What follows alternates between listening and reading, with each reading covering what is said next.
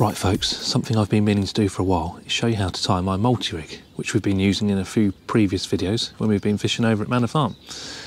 It's a very simple rig to tie, very neat, not many components needed. It's perfect for fishing little pop-ups in the spring. Awesome little rig. Right, let's show you how to tie it. To make this rig, it's very simple. I like to use Camatech semi-stiff in 20 pound. My hook of choice would be a size 5 stiff rig straight, or any other hook with an outturned eye, and a straight point preferably, I prefer. A little tool, stripper tool, some rig putty, some scissors, and a baiting needle that's round here, just so you can help form the loop. And then I slide a little tungsten sinker on the hook link, so that I can mould the putty around it so it stays. So there's putty around here. Right, let's start making it. First things first, let's pull off plenty of hook link. Nothing worse than making a rig that's too short. So I like to pull off around 14 inches. That should give me a sort of, by the time I've got a couple of loops in the end, I'll end up with a 10, 11 inch rig. Like that. First thing we're going to do is form a loop. This will be the loop that your hook goes on, and you want the loop to end up being about 1.25 inches to 1.5 inches. Obviously the bigger the loop, the higher your pop-up will sit off the bottom. So I like it low to the bottom, so about 1.5 inches. So I double the hook length over. So you've probably got about close to about 2 inches folded over. So before you tie your knot, you've got sort of a 2-inch long loop. That should give you about 1.5 inches by the time you've tied a loop, an overhand knot in it. Right, let's tie a figure of 8 loop knot in it.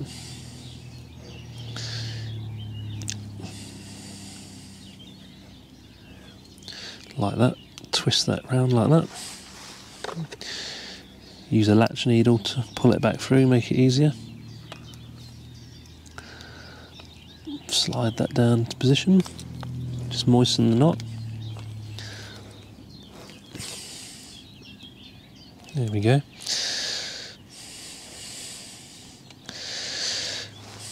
So that will be the loop that you thread your hook on. Just trim the tag end off, like that.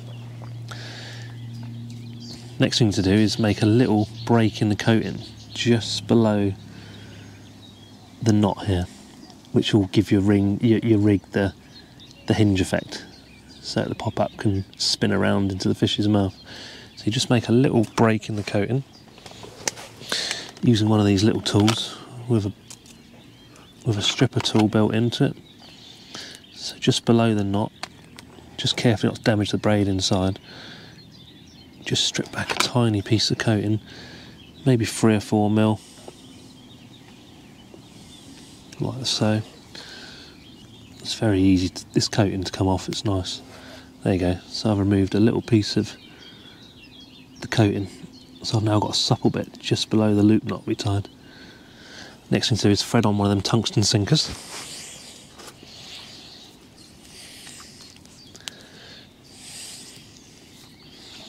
These have obviously got a bit of weight to them as well, but they also help you mould your putty around it. It helps your putty stick to it so it never comes off. Just slide one of them on there.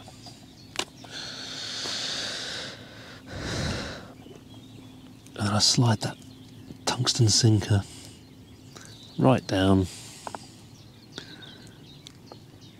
until it's just at where the coating breaks.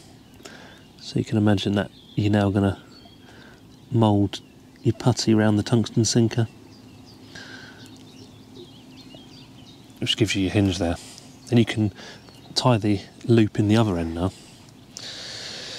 So I kind of put the tungsten sinker at the beginning of my ruler on the box, then look where 10 inches is. Just allow a bit more for tying the loop, and you tie a loop exactly like you did in the other end.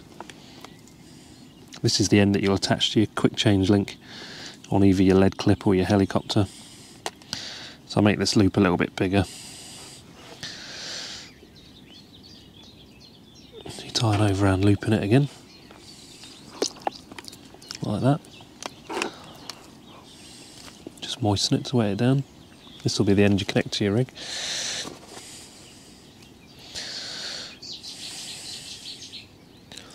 You can see it's a bit curly at the moment, but we'll use steam off the kettle when we're finished to straighten this out. It will look lovely.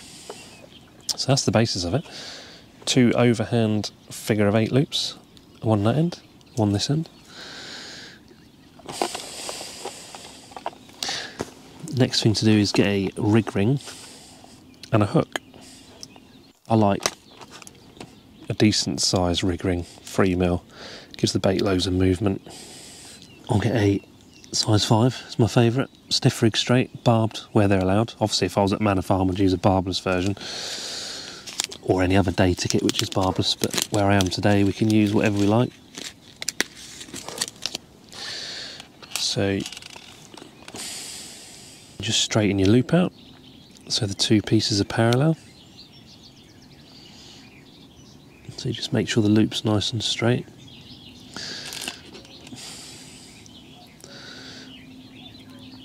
And you poke it from the inside of the eye, the point side of the eye. Squeeze it together, that just pushes through there, lovely. Then you thread your rig ring over the doubled up piece of hook length. So this is starting to form the D part. And then you loop the D. See the D like that? It's coming out the hook. You threaded the rig ring on this piece. Then you loop the D over the hook like that.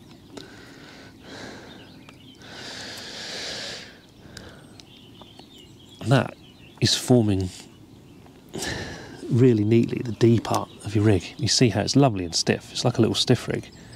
It's so easy to tie. Some people worry about this loop slipping, but I have no problems at all, not with this particular hook link and this size of hook. The fitting of the hook link through the eye is quite tight, which is perfect. And I normally have the sort of rig ring, when it's positioned there, it's sort of just in line between the barb and the point. I'll line it up anywhere there.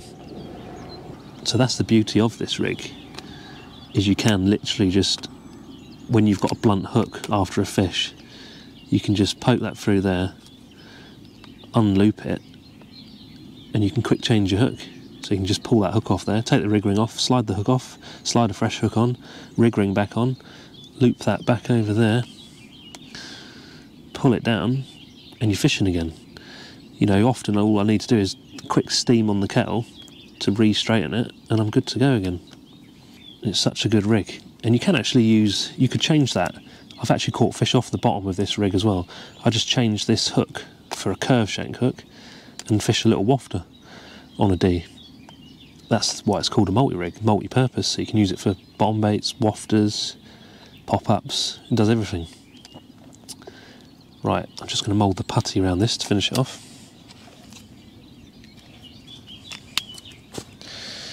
Mould that round the tungsten sinker. That'll never come off of there.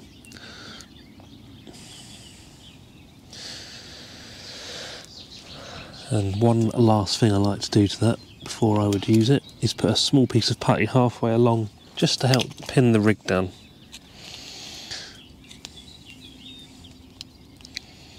So I get like a mouse dropping size piece. And about halfway along the hook link, I just pinch it on there. Just warm the putty up between your thumb and forefinger. And that is it. It is so simple. One last thing I would do with that is I'm just going to steam it over the kettle to straighten it. Now that kettle's boiling like that, just very carefully hold the hook end and the other loop. It doesn't have to be right in the steam, you just hold it there. Just hold it through the steam like that. There is our perfectly steamed straight rig. With our lovely hinge there. So whichever way the fish sucks, that will spin round. So there you have it. One finished multi-rig, complete with a yellow pineapple pop-up, which I just bait flossed on there. So yeah, it's easy to tie. Very versatile, because you can change your hook after each fish. And it offers excellent value for money, as you can reuse that hook link over and over again. Often having the same rig on for months. So yeah, I hope you enjoy catching plenty on it just as I have over the years. If you've got any questions, don't hesitate to comment below and I'll get back to you. Anything at all, just ask. Thanks for watching. See you later.